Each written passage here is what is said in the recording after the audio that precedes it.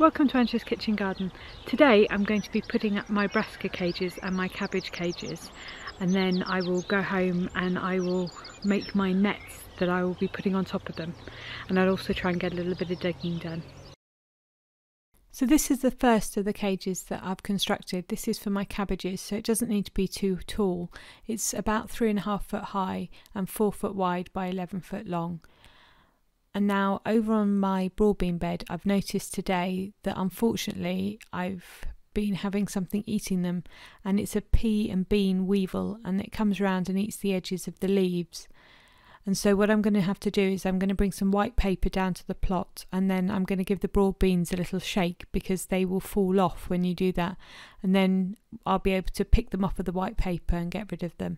Now this is one of my bigger cages. This is for my tender stem broccoli, and they get quite tall, so this is 4 foot high. And then I've brought these green connectors off Amazon, and I've threaded the bamboo canes through them and then just attached them with a little bit of twine so that they create a big support on top so that the netting doesn't fall down and sag too much. And so hopefully this will work really well. Now over here I've done a little bit of digging today. I didn't manage to do too much because I spent quite a lot of time building my cages, but I did manage to do a little bit, and they do say little and often, so not too long to go. Now I've also harvested some of my crops, and so I thought I'd show you what I got today. I've got some purple tender stem broccoli and some Swiss chard, and it's so nice when you can start picking your vegetables. So I hope you liked this video. If you did, please give it a big thumbs up and subscribe.